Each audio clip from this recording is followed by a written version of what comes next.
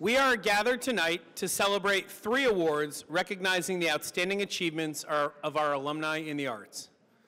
Our first award this evening, the Reverend Robert F. Griffin Award, was established in 2003 to recognize outstanding achievements or accomplishments in writing. This year's Griffin Award winner is Dr. Marlene Daut. Dr. Daut is currently Professor of French and African American Studies at Yale University, a position she was appointed to in July of last year. Professor Daut is author of 2 books, and a 3rd is forthcoming. Her works have appeared in over a dozen publications to include the New York Times, Harper's Bazaar, Essence, The Nation, and the LA Review of Books. Among her many works, Professor Daut has written about the history of Haiti and the legacy of slavery in the Americas. Despite having a rich and full history, Haiti is a place that is most often taught within the framework of a single story that revolves around poverty, corruption, and natural disasters.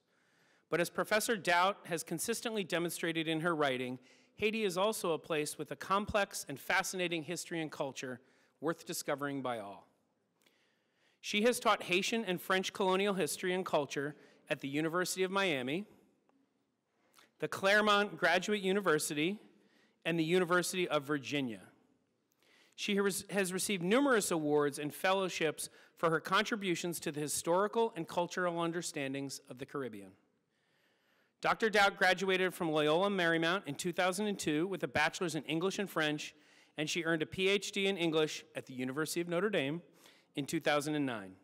Will you please join me in congratulating and welcoming Dr. Marlene Daut.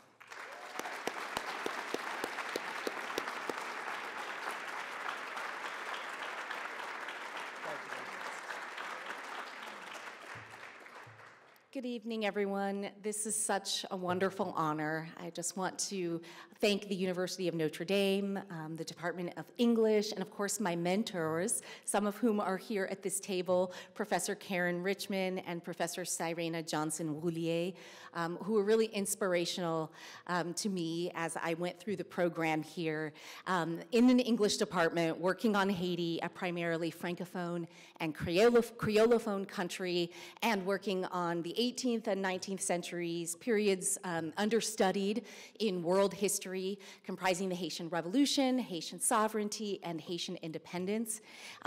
Many of you have probably seen Haiti more in the news now, not for its beautiful artwork and musical scene and wonderful food and rich cultural and religious traditions, but instead because of the political turmoil that is happening. And so I would urge you to please write to your representatives and ask them not to send troops to Haiti, and instead what they can do is to refuse to support the illegal de facto government of President Ariel Henry. Thank you very much, everyone. It's a wonderful honor and pleasure to be here, and I hope you enjoy the rest of the ceremony.